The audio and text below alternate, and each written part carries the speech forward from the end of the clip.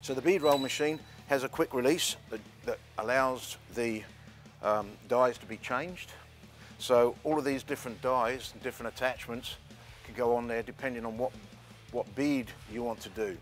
There's the little joggle bead that's just it's a 90 by 90 by 90, and so it just does a little tiny recess in there. And that would be nice on the edge of a panel where you're recessing one into the other to get the material on the edges, just to be sitting down into a little bead. So that's easy enough, it's self-explanatory. There's a Allen wrench right there, sets up doing the different dies in and out. This one has a rubber on the bottom at the moment with just a tipping die, which is what you're going to be using for the scoop. And so as you come in, you're just going to pull it down. You're going to adjust your pressure. As you come down, everything's dropping in.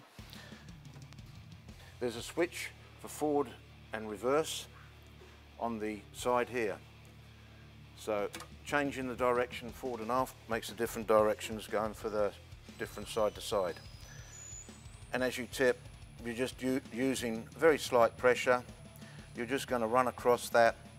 You don't want to overdo it. You just want enough to tip it each time. But as you can see, it tips it over nicely, keeps it nice and smooth. It doesn't cut into the metal because it's a rubber based on the bottom, so it's ideal for tipping flanges and not thinning out the metal.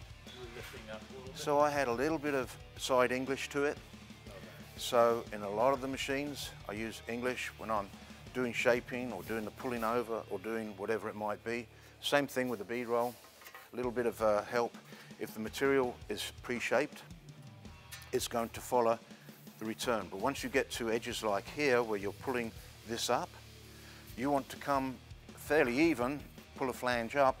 You get to this point here, you want to release a little bit, and then you want to come over that, because you don't want to try and tip that flange up too much, because you're going to have to come in and you're going to have to stretch. So once you're doing the stretching on the flange, that allows this flange to stretch upwards. So on the flats, it's not a problem.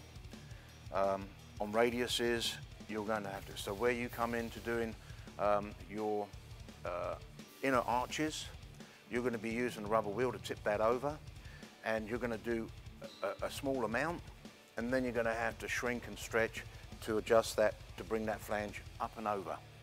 So let's go over to the shrink and stretch.